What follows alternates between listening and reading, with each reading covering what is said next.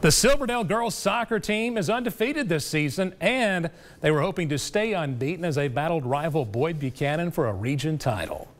Bucks enjoyed a 1-0 advantage at halftime. Didn't take long for Silverdale to even the score early second half. Easy penalty kick for Addie Chapman, and we are all tied. Ever seen a puppy get a yellow card? Me neither, but this little guy deserves one for knocking down the toddler. The ref made a note of it. Boyd's Jenna Randolph pops one in front of the net. Lauren Fuller can't corral it. Kate Wood just kind of knees it in there.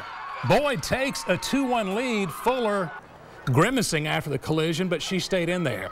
If you thought Fuller's goal was neat, how about that throw-in? Holy cow. She gave her team a chance to score again. Love to see Hendon Hooker throw one like that Saturday. Here we go, still 2-1, 20 seconds left. Corner kick for Silverdale. Brooke Bolton was there, but Bucks keeper Julie Crawford saved the day. Here comes the Gatorade bath right in the face of the Bucks coach. Bucks take the time.